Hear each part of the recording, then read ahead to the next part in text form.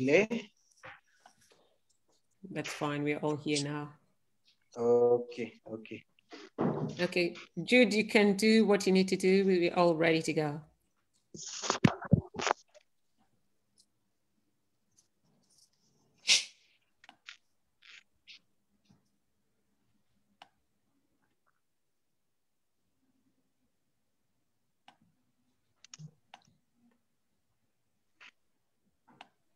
Okay, we're live.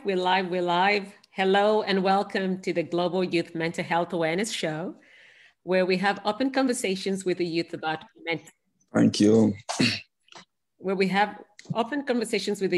mental health. I'm your host, KATINDA, author of The Big Comeback and founder of the Confidence and Self-Esteem Academy and one of GYMHA's special board advisors. In today's show, we are blessed to be in the presence of three amazing panelists. And our first panelist is Ambassador Kibe Edwin Gitau. Edwin is a certified addiction psychologist, founder, director at Uhai Center, and a global goodwill ambassador at the GYMHA as well. Hello and welcome to the show, Edwin. Hello, everybody. Good morning, afternoon, evening. It's a pleasure to be with you this time. Thank you very much. Thank you. And our second panelist is Mehmet Kavlagoglu. He's a youth mental advocate. Hello and welcome to the show, Mem. Thank you. Thanks for having me.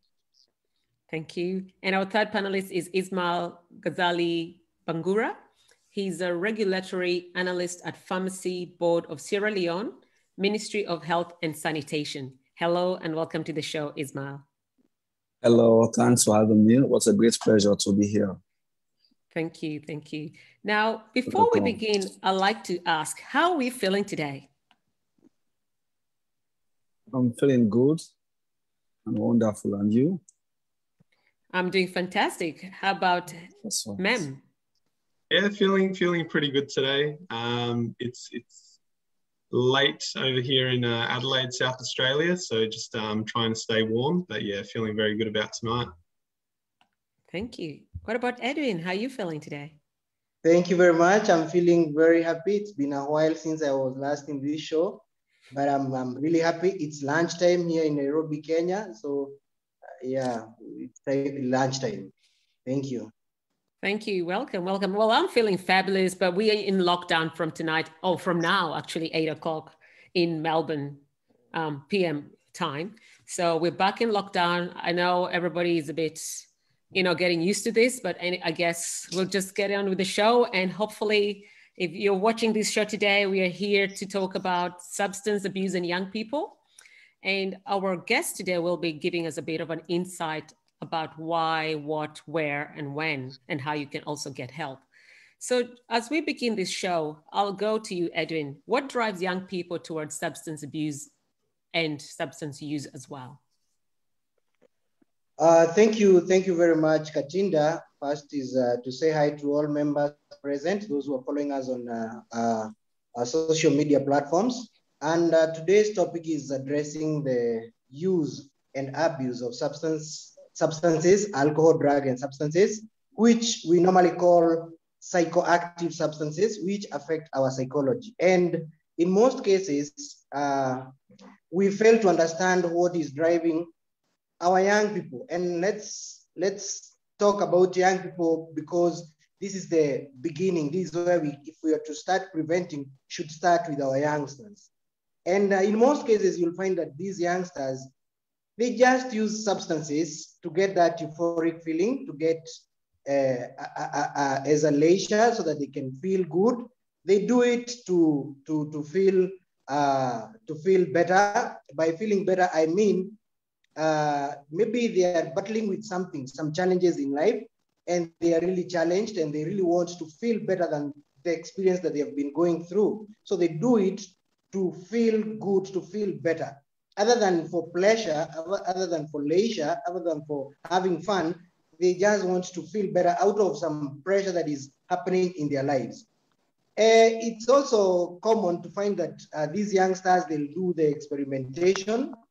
They'll do, when they see other elders doing they want to experiment, and they really don't know the possible outcome, and that's why we are here today, so that we can as well know what are the consequences once you start using substances. Others, they do it to seek attention.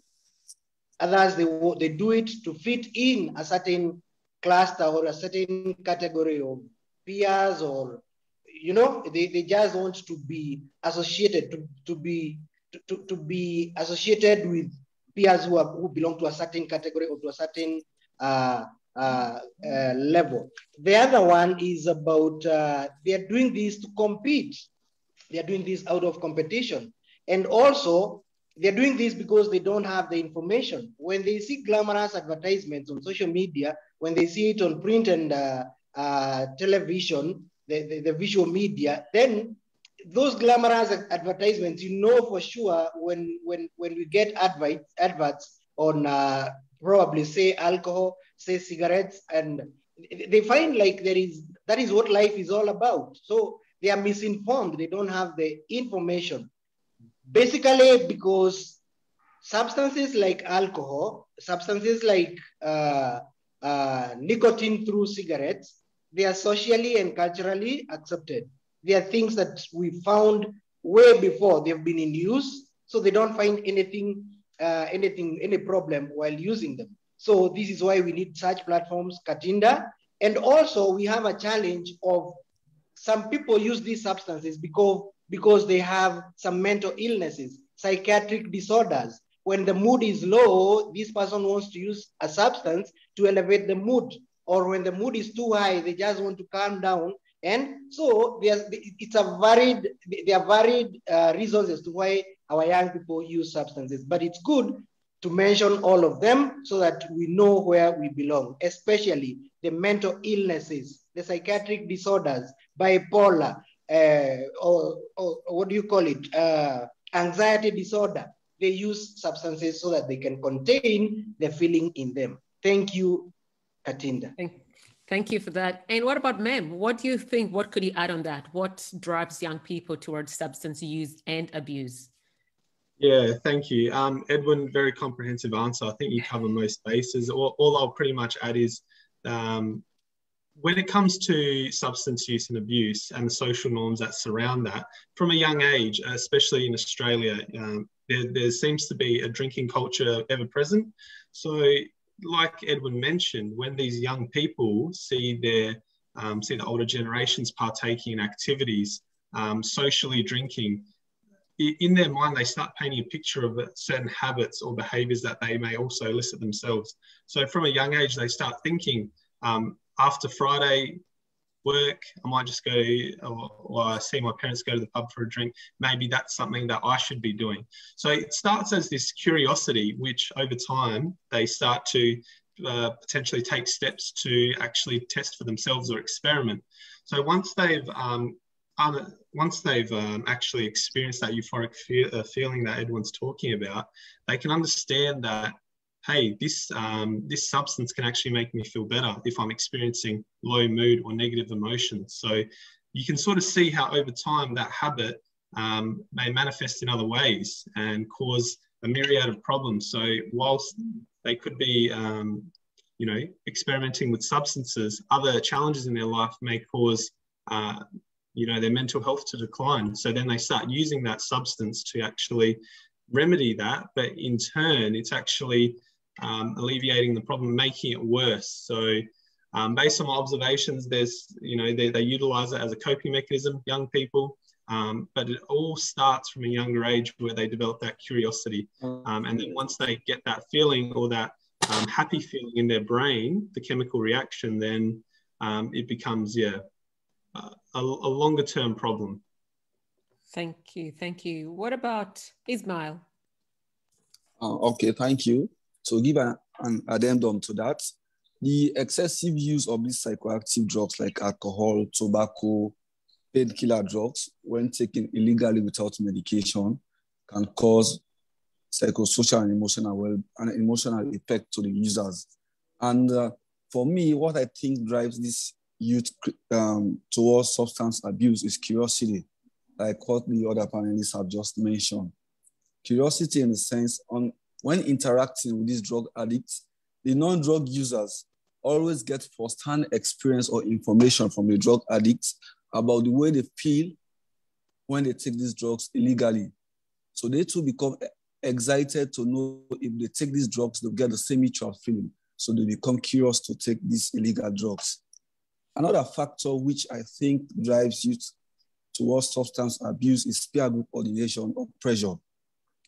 Interacting in an environment or society where the cohorts are drug addicts or drug misusers, they are always influenced to take these drugs illegally to attain a desired feeling. And when taking these drugs illegally, it causes physical damage to the individuals, like mental disorders, long health chronic problems, cause accident to high rate of abnormality.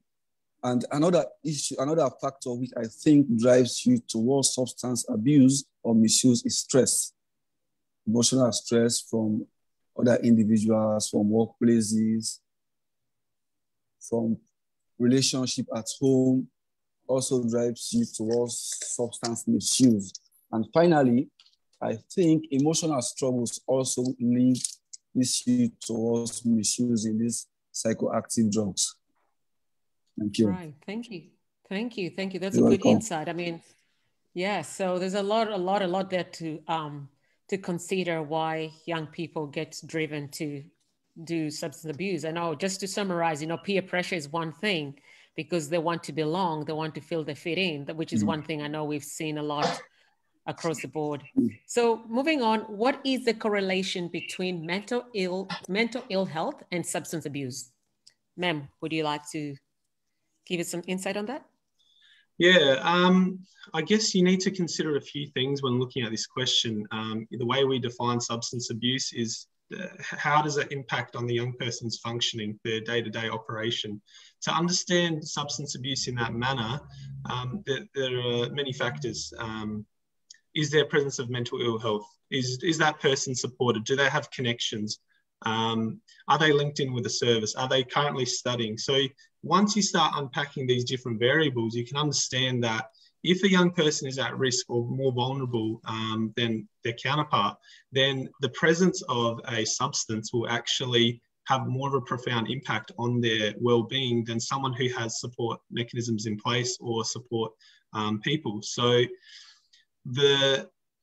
I guess it comes back to education as well from a young age and how we actually prepare these young people who start experimenting with substances, who aren't maybe self-aware or don't understand how their emotions interplay with their mood and functioning.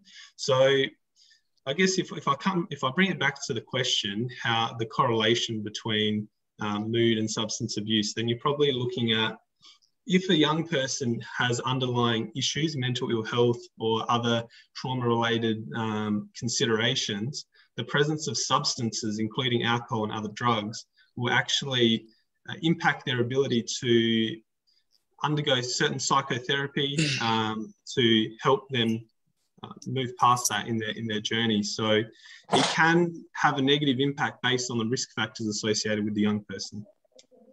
Right, thank you. Edwin, what would you like to add to that? What's the correlation between mental ill health and substance abuse?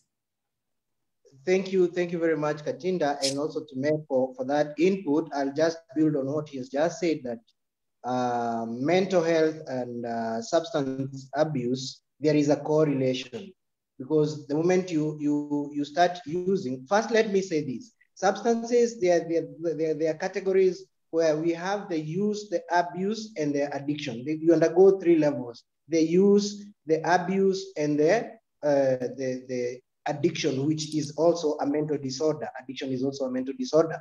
So what we're addressing here is the psychoactive manifestation of these substances once you start using them. And they go and affect the functioning of the brain. They go and they interfere with the processes, the chemistry in the brain. And research has confirmed that for those people that you find who are using substances, 30 to 60% of them, they have underlying mental condition. 30 to 60% of persons with substance use disorders, they have underlying condition. And this is the interference. This is the correlation that we are talking about. The moment you smoke a cigarette, which is a stimulant, it will elevate, it will make your brains to run fast. It's under the categorization of drugs, we have those drugs that are stimulants, we have those drugs that are depressants, we have those drugs that are hallucinogens. And for the stimulants, they'll make you to feel elevated. They'll keep you awake, you'll not get sleep all through. And what happens when you have an anxiety disorder in you and you use a cigarette or you use marijuana, which is weed or bangi? Of course, these will have a psychoactive effect on your system, on your brain system. And this is the correlation that we are talking about. When somebody is experiencing a major depressive disorder, bipolar disorder, when somebody is having a post-traumatic stress disorder, and he engages in these substances, definitely there'll be challenges. Now, what should be our biggest point of concern is knowing that substance uses of psychoactive substances can automatically lead to mental illnesses. And equally, the vice versa is true. Mental illnesses can lead to substance abuse. So there is that symbiotic relationship whereby you find for somebody who is abusing, say, for example, nicotine, this person is trying to elevate the mood. He was in a depressive mood. Or somebody who is in a hyper mood is trying to manage the problem using a depressant to calm them down. It has come to our attention that even the medication that we use for depression, as depressants, they are being abused just because there is that mind-altering effect of the substances. So this is what we refer to as comorbidity. When somebody is having an underlying mental condition and there is an overlapping, there is another, you use another substance which you become hooked to, it becomes a cycle. You use it to calm down the nerves or you use it to lift up yet you have an underlying mental problem. So we should be very careful. When we see somebody who is having a mental problem using substances, let's not see the presentation that he's giving. Let's know that this is a sick person. Let's know that this person needs special attention. That's why now the psychiatrists and the psychologists, they'll need to work hand in hand to try and solve this problem. And if it is done concurrently, the better. Warning to the youth, beware that this is happening, and that's why we have an outburst. We have an outcry globally on substance use and mental health issues. Thank you, and back to you, Katinda. Thank you. Thank you so much, Edwin, for that. And now, Ismail, are you there? Ismail? Yeah, I'm here. Yes, what would you like to add? I'm here. Okay, what would you like to add? We can't see you. Now as we... Sorry. Okay. Now, as we rightly know, mental illness is a disorder diagnosed by specifically psychiatric that do interfere with an individual cognitive, social, and emotional abilities. And substance abuse is the illegal use or excessive use of psychoactive drugs that affect an individual psychosocial, emotional, and physical well-being. Now, both mental illness and social abuse are directly or indirectly related to each other with greater effect to the users. Now, mental illness occurs when an individual's state of mind is not in deemed standard form.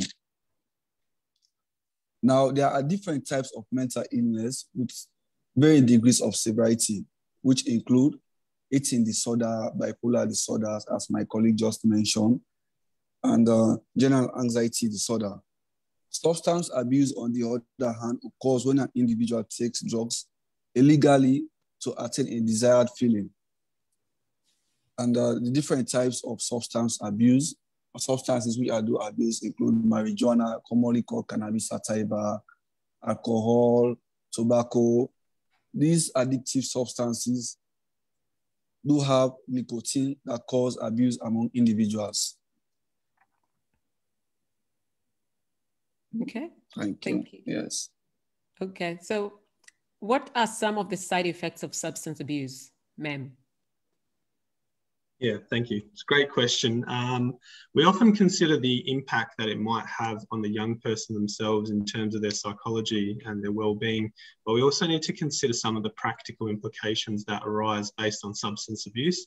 So some of those might look like the impact that substance abuse has on your relationships, and some of these are actually going to be interlinked. So financial pressure or financial strain that results from substance abuse. Generally speaking, prolonged exposure or use of some of these substances will affect your executive functioning. So it affects your ability to actually be able to make decisions, weighing up, the pros and the cons. So if a young person is a regular user of substances, then their ability to actually foresee the consequences of their actions will be impaired. So some of that may be their sense of empathy is actually hindered because of regular use. So when they're interacting with their friendship groups or their families, they're not able to empathise in the same way that they were previously doing. Other implications would be the financial strain if they're regularly purchasing tobacco for stress relief, or alcohol, or going out on the weekends. Binge drinking, there's a bit of research in Australia around binge drinking and the culture that surrounds that.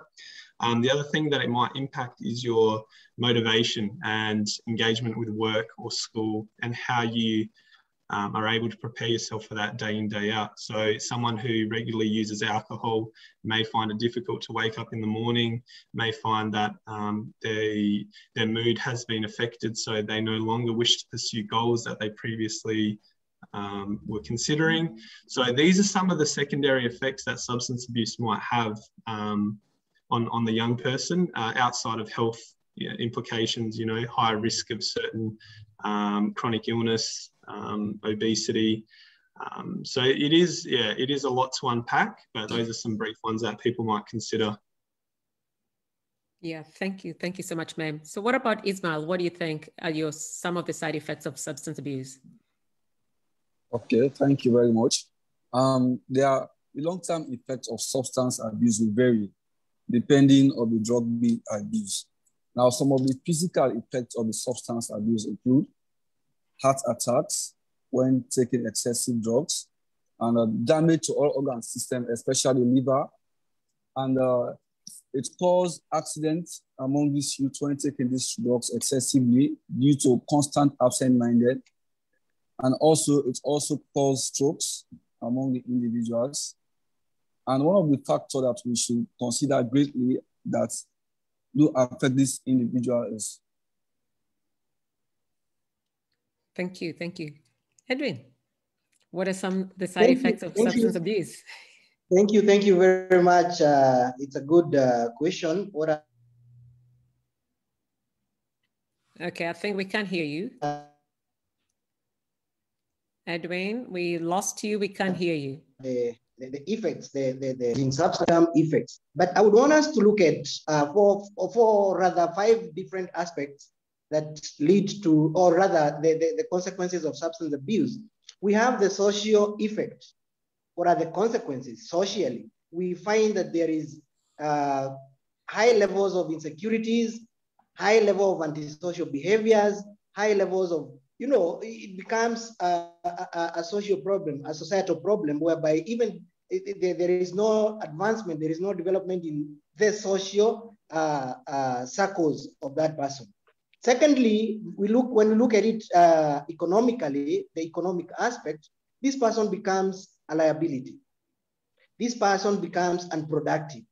If this person was to be employed somewhere, instead of being productive, you'll find he's registering a lot of absenteeism. Workplace accidents are happening. And this reduces the productivity, and the economic required, what was expected is not reached. The targets are not attained. Then there is also the medical aspect. This is what my brother Ismail was addressing. The medical aspect, you find that this person is all the vital organs from the moment that drug was administered. First, it alters the mental wellness. it goes and affects the lungs. It goes and affects the liver and the intestines and the respiratory system, the medical aspect. You find there are so many diseases, including cancers and what have you, pancreatitis, you know, all that, the medical aspect. These are the consequences. And eventually, these will also affect the economic well-being of that person and the family related to that person, because they have to raise funds to address the problem. Then the issue of the political effect. You find that we lack leaders. You find that you have people who could have, who had very promising careers, who had very promising, what do you call it? They had a career that was well planned and they were about to achieve it. The moment you start using substances, because it's going to affect your mental wellness, decision making, like my brother mentioned, the decision making and all the faculties in the brain, they are affected, you become a liability. Politically, you've seen, and especially from where I come from, you'll find politicians, they use these substances to influence masses, and it is very wrong. So these are some of the effects, the long-term and short-term effects. You find people who had to undergo treatment in a rehabilitation facility, whereas this person was supposed to be completing studies, especially the youth. It's a big challenge. And we should know, the moment you start using substances, the very first time, it is usually fun. It is usually voluntary. It is usually a decision that you've made. But coming out of it, my dear brothers, coming out of substance abuse, especially when you go to the full cycle of addiction, coming out of it is not as easy as you think. And in fact, 1 out of 5 persons recover out of substances. So the best thing is to abstain. For those who have not started, don't. For those who have started, start the measures to stop it. Thank you, and back to you, Katinda. Thank you, Edwin. Well, I think the message here is don't touch any substance abuse, because the side effects, it's addictive, it's hard to stop, and it's really not a good, healthy cycle to be in, especially when life gives us all these other pressures. You know, like we've got mental health, we've got COVID, we've got all these things that just add up every day as life challenges. So if you're doing substance, that's another extra challenge in your life, which is another problem that you're adding to yourself. So if it's a choice you make. So if you're watching this, if you just joined us, we're talking about substance abuse and young people. Please click share, comment, invite your friends to watch and ask questions, because that's why we do shows like this, to encourage you, inspire you, and inform you, and give you a platform where you can actually seek help if you really wanted to, because we're not just here to inform only, we're also here to support you if you have any problems or challenges with substance abuse, with mental health, mental illness. And we've got a lot of specialists on this platform who can actually answer some of your questions. Now, moving forward, what are some healthy ways the youth can cope with challenges as opposed to substance abuse? Mem. Unmute yourself, please. Sorry. So I currently work in a school as the wellbeing leader, as a school counsellor. So it's an interesting challenge, supporting young people and equipping them with coping mechanisms that are, as I would describe, healthy habits, or habits that will promote engagement or lead to better outcomes. So in terms of how we promote and how we equip these young people with, the skills essential to assist them if they are having troubles with substances, or prevention is always the key, is by helping them to stay connected. So whether they're in a school, whether they're in a work environment, whether they're in the, tertiary education, it's about ensuring that there are some people or some support services available to them when things start getting out of control. So it doesn't always necessarily need to be a professional. Generally, it'll start off with a family or a friend. And what this person may notice is some habits that keep occurring over time. So this person may partake in riskier behaviours, or they may disengage from work or from school. So once you start noticing these risk factors, that's kind of the time where you want to intervene. If you're a friend supporting someone that seems to be having challenges with mental ill health or substance abuse, if you're the young person yourself and you notice that you're slowly losing control, you notice that you're making poorer choices, these decisions, it's very difficult to actually be able to understand that you might need that support. So that's why having those people around you as a sort of measure to help put you back on track is very important. Some other things that will support you or are healthier coping mechanisms are remaining engaged in some sort of community involvement. So whether it's a sporting club, whether it's a religious group, whether it's some form of practice that helps ground your week, so that you're able to see similar people or build connections outside of what you might regularly be used to. So by trying to provide this holistic approach or this balanced approach to your life, based on my observations and professional experience, you're less likely to fall through the cracks. Because if you're seeing these people at sport, they're able to keep you accountable or notice any deficiencies or any sort of impact that you might be experiencing. So my biggest advice to young people is having balance and having people in your life that will sort of look out for you when you can't look out for yourself. Thank you. Thank you. Thank you so much. Ismail, what are some healthy ways the youth can cope with challenges as opposed to substance abuse? Okay, not sure. Ismail, are you there? Hello, can you hear me clearly? Yes, we can. Okay, thank you. So as I mentioned earlier, I think the best advice here for non-drugs users is abstinence. But those who have already taken the drugs, the best way they can cope with some of these challenges as opposed to abuse, one is adopting proper hygienic conditions. Adopting proper hygienic conditions will aid a better living for these drug misusers. And secondly, is to develop better sleep habits to avoid fatigue or malfunctioning of the brain. And also, these drug users most times abuse substances due to stress or emotional depression. So one of the practices they should adopt is to learn how to relax their mind so that they can let go of their stress and resentments. And also, if they interact with positive minds, that's the non-drug users, it will be beneficial to them greatly and it will prevent them from getting the psychosocial effects of these drugs. And I think proper taking of medication legally with prescription can also help this. Hello? Yes, we're listening. Go ahead. Okay, thank you very much. And as I was saying, proper taking care of medication and among these youth can also help them to cope with some of the healthy challenges of these drugs, especially those who have nicotine that creates the addiction among the youths. Thank you, thank you, thank you. Edwin, what would you like to add? Healthy ways. Yes. The healthy ways that youth can use is a way of coping.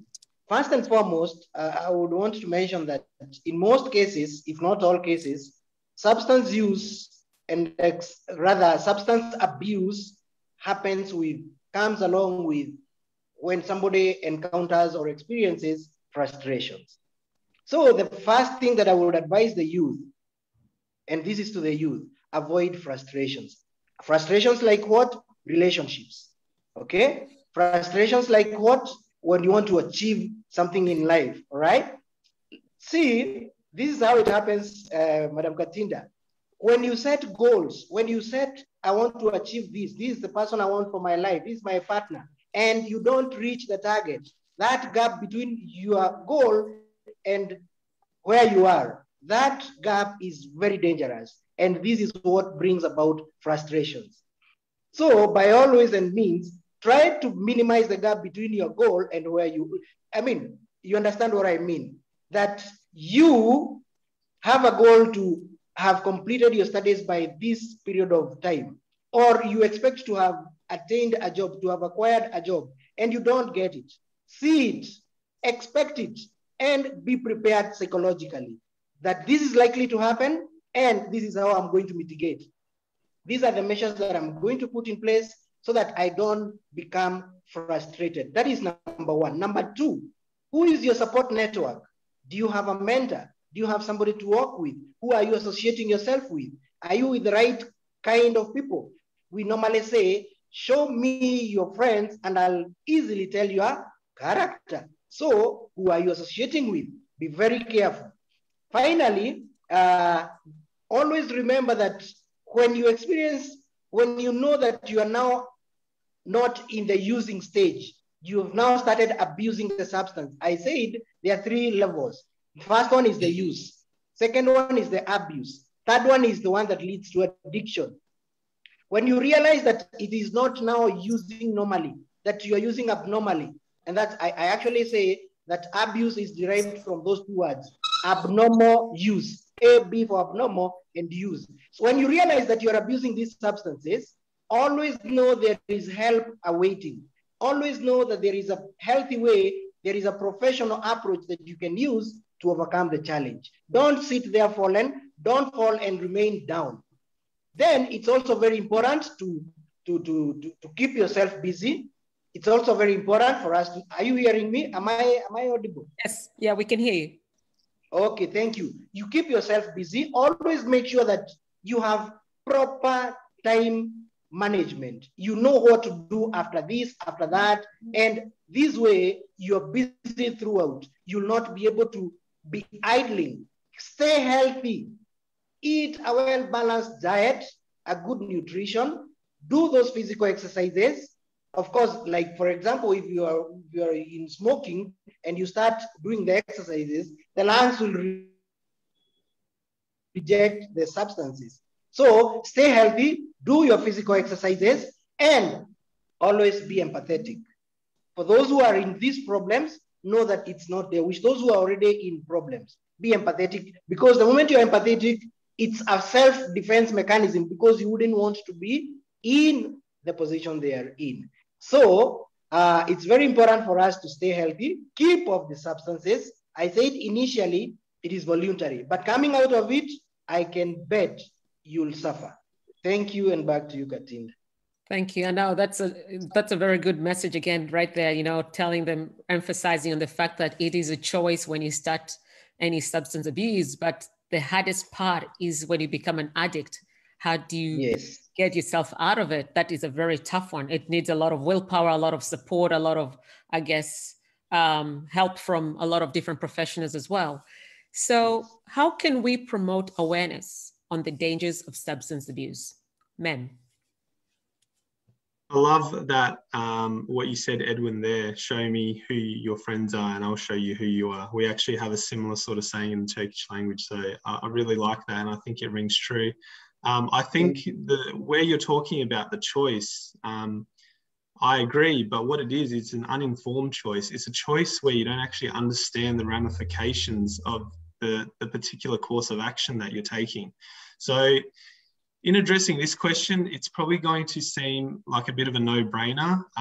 Working in a school and having all these young people come through the education system, it just seems the right choice to actually have something within the curriculum to expose these children. And you know, the way that that's implemented is obviously contingent on the research, but having these young children able to understand, and these young people, young adults, understand the impact that substances have on them. And it's not just alcohol that we're talking about. We're talking about cigarettes. We're talking about prescription medication. We're talking about antidepressants. We're talking about illicit drugs. So these young people, and my experience in this industry is that someone will be experiencing mental ill health, and they will, as a result, choose to, or when they speak to their GP, look at antidepressants or a medicated approach. And what happens is, and what I've noticed is, these young people start experiencing the side effects of something that is actually perfectly legal, but when it's not equipped with the knowledge and the support, it actually has the opposite impact on their well-being. And suddenly they're not able to regulate, and they're not able to proceed with their day-to-day functioning might actually exacerbate the situation. So the way that we, I guess, provide young people or equip young people with the knowledge is really in school settings.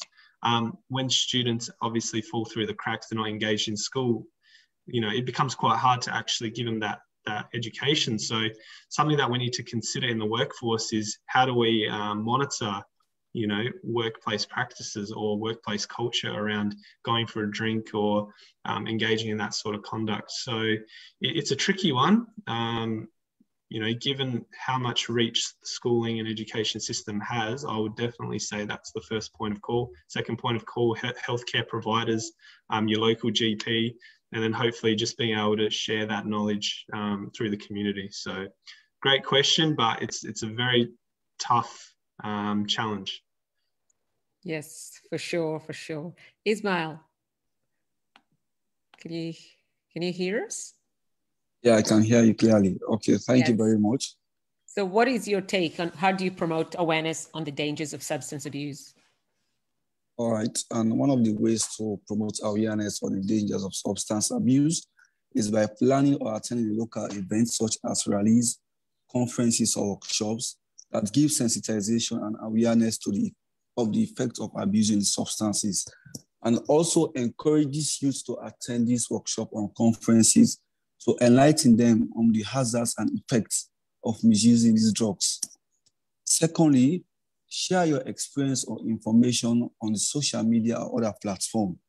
If you or your loved one has suffered from drug addiction, your story can be a powerful tool to help raise awareness about the dangers of misusing these drugs. I think if you can give moral or financial support to local organizations whose mission is to educate the public about the addiction, prevention, and recovery of drugs, it will also be a great advantage to youth who are fond of misusing these substances. And finally, public awareness is another tool that can create awareness or reduce the misuse of these psychoactive drugs. Educating the public on the nature of the disease of addiction, its associated cause, and how to reverse the harm caused by this addiction will greatly reduce the effects of these substances on drug users. Thank you.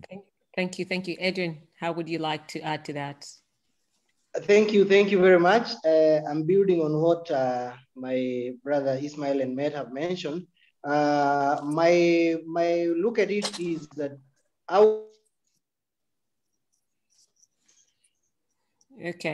your sound has disappeared, Edwin.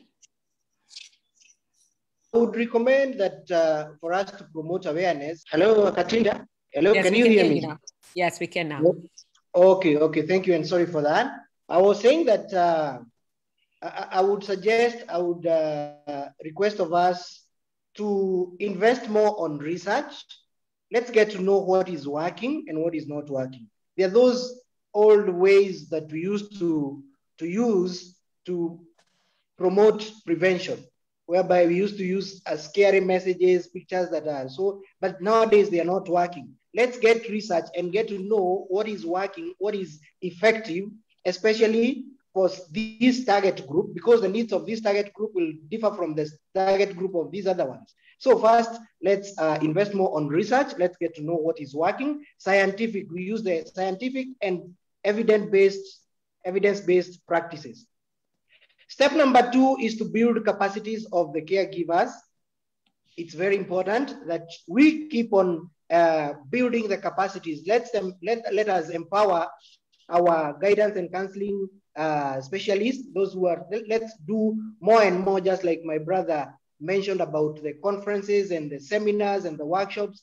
Let's get to empower our staff and our working, the caregivers. Then definitely we should increase more programs. I'm really happy for GYMHA. I'm really happy for the brains behind what we are doing today, because this is exactly what we are saying, that we know for sure our youth are more into social media, and you decide to bring this topic on social media where they can easily reach it. This is promoting awareness. This is very key. And I would urge the brains behind this to keep on doing this. The summit that we have, let's all attend, our youth. Very soon we are going to have a summit. This is what we need to promote awareness. For us to know that we have a monster amongst us, we have a giant that needs to be addressed by all of us. Then the aspect of collaborative partnership.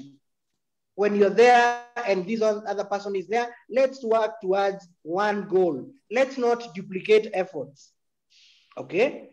And the other thing is about the government policies, wherever and in whichever government that you are in, let the government advocate for abstinence. Let that awareness be reached, because there is that political goodwill in all these efforts that we are doing. We have institutional policies. Let all the institutions, be it a school, be it a college, be it a workplace, let's have workplace policy on prevention, workplace policy on treatment. Because unless we approach it this way, then we are going to sing the same song today, yesterday, and the day after. Then finally, the best way for promoting awareness is taking that individual responsibility. Know that it's for your own good. Know that somebody is watching on you. Know that the younger sister, the younger brother there at home. Okay, you disappeared again, Edwin. Edwin, yes. Go ahead, you disappeared before.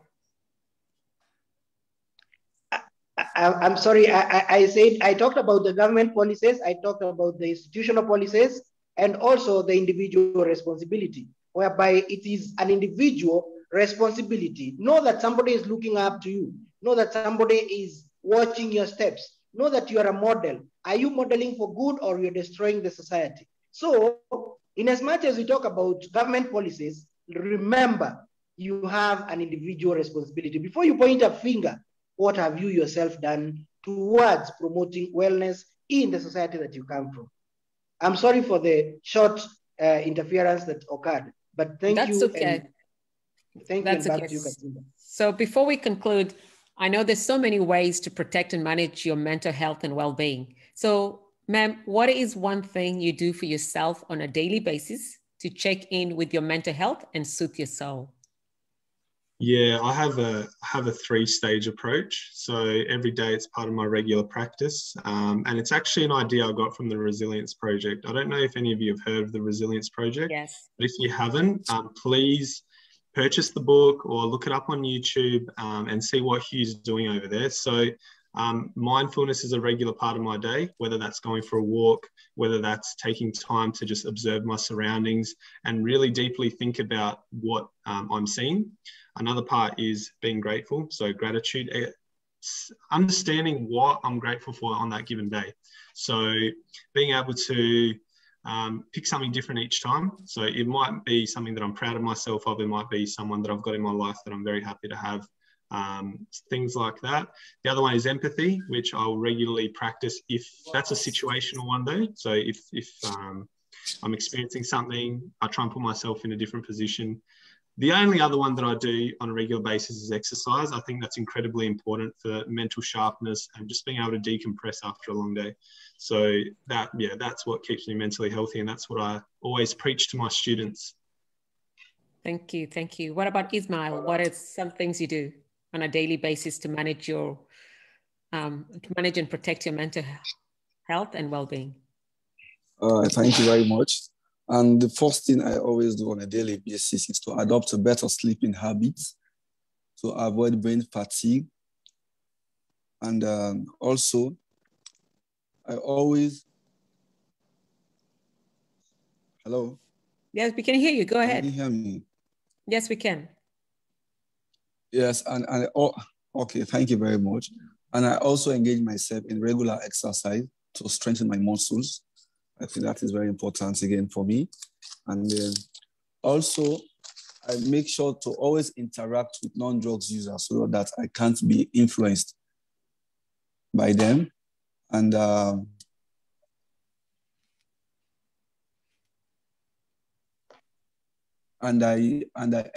be sure to take a well-balanced diet to avoid munchies or hunger, constant hunger. I think those are some of the things I do on a regular basis. Thank to you. strengthen my mental well-being. Thank you. What about Edwin? What are some things you do, or what is one thing you do every day to manage your mental health and well-being? Thank you, Katinda. Of late, I've adopted the physical exercise. I'm doing a lot of jogging, early morning joggings, so that it helps me keep fit. I also, like I've said before, engaging with positive-minded people, because these negative-minded people can really intoxicate your brains, and your output becomes compromised. So it's always good to engage with the right kind of people, like Katinda, the way we engage, and my brothers. This kind of engagement is very therapeutic for me. Thank you, and back to you. Yeah, I believe this is healing for us as much as we are here being part of a show where we're informing, inspiring, educating, and giving more insight. It also works for us because we're listening, we're talking, we're also healing. It's a healing process. I believe it's just, everything's about healing. So if we can talk about it, it's helping us to heal as well. So now, if you want more information about the Global Youth Mental Health Awareness, you can find us you can visit the website, www.globalyouthmentalhealthawareness.org, or you can email jude@gymha.org. Now, if anybody wanted to send to you a message, where can they find you, ma'am? Are you on social media? Where are you? Yeah, so just my name, Mehmet Kavlakoğlu. I'm on LinkedIn, or you can find me on Instagram with that name. Thank you. How about Edwin? Where can people find you? Thank you, Katinda. On social media, you search for Kibe Edwin Gitau, Kibe Edwin EDWIN Kibe Edwin Gitau. You'll find me on Instagram. You'll find me on Facebook. You'll find me on LinkedIn. I also have a website. www.Uhai Center. Hello, can you hear me? Yes, go ahead. My website is www.uhaicenter.org. UHAICENTRE.org. And I'm an ambassador, GYMHA ambassador. Always search for me on the GYMHA social media handles. Thank you, and back to you, Katinda. Thank you. Ismail, what about you? Where can people find you? Okay, thank you very much, Katinda. I'm using Ismail Ghazali Bangura on my Instagram account. And on LinkedIn, I'm also using that name, Ismail Ghazali Bangura.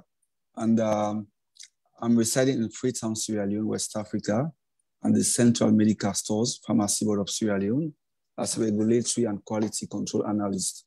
And my email address is ismailghazalibangura@rocketmail.com. Thank you, and back to you, Katinda. Thank you, thank you. So before we go, I just want you guys to give us, what is one thing, a very quick, short, maybe not very long explanation. What is one thing people who are watching this show today need to do as soon as they finish watching this show? Men. If you're watching this and you've been thinking about doing something for a long time, the first step is always the hardest, but it's also the most important. So don't be afraid, take a step into the unknown. And if you need help, make sure you engage someone to help you. Thank you. Ismail, what's one thing you can leave our viewers with today? Something they can take action right away. And for the viewers watching us at the moment, for those who have been engaged in taking these drugs, I think the best thing they should do is to abstain or talk with their counselors so that they can help them get out of these effects or reactions from the drugs. Thank you. Thank you. Edwin, what is one thing the viewers can take action on, inspired action, as soon as they finish watching this show today? As soon as we are through, always engage us. Ask questions on the chat box. We are there to assist you. There is help awaiting. Don't shy off. It's not only happening to you. Seek help and you'll get it. We are there. We will help you. That's the starting point. And accept where you are. And you'll get help and get it in plenty. Thank you, Katinda, and back to you. Thank you. Yes, I believe definitely if we're really wanting to get help, if you're watching this show, just as Edwin said, just seek help, ask for help. It's just what you do. It's one of those things you have to do that. I'm just saying here, we might have a question from a viewer. I think we can answer this before we go. So there's a question here. For someone who has been smoking for 21 years and wants to quit, how can such a person quit? Who wants to answer that question? I think I'll just make a quick comment. It's not always as simple as being able to go cold turkey the first time. It's not, as much as we say abstain, zero tolerance, there's probably going to be multiple times where you'll try and stop. The trick is to, reward yourself for the small wins. So if you're able to abstain for a day, that's good. And then the next time 2 days, 3 days, you got to work towards the ultimate goal that you're looking at, but don't be too hard on yourself if you don't get it first time. Thank you. And there's another one. I know someone says here, I know someone who has mental illness, and anytime he wants to sleep, unless he takes a drug called the Blue 5 before he can sleep. So what is the way out for this individual? Edwin, maybe. The way out for that individual is to seek, just like we are saying, go and look for a psychiatrist so that he can, the doctor can identify what the problem you are actually suffering from. And there is that proper medication that will assist you. Don't self-medicate, because the moment you start looking for sleep using substances, it means there is something that you're running away from. And look for that help. Then from there, look for a psychologist who will assist you to change the patterns that you've been using. This person will teach you the sleep hygiene, and this will be very helpful to you. There is a question that was asked there earlier about how do I quit after 21 years of using? Let me tell you, although I'm coming in late, let me tell you that the very first step in recovery, coming out of it, is the one that you've done today, accepting that I have a problem and I want to come out of it. That is a very positive mindset.